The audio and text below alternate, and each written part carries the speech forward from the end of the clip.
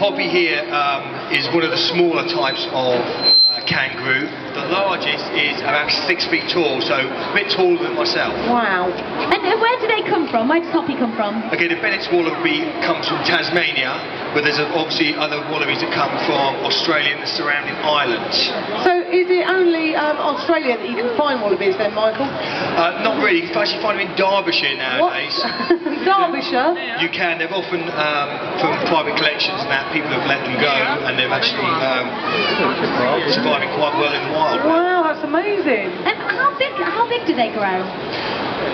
They actually get to about, the red kangaroo, which is the biggest species of kangaroo, which gets to about 6 feet. And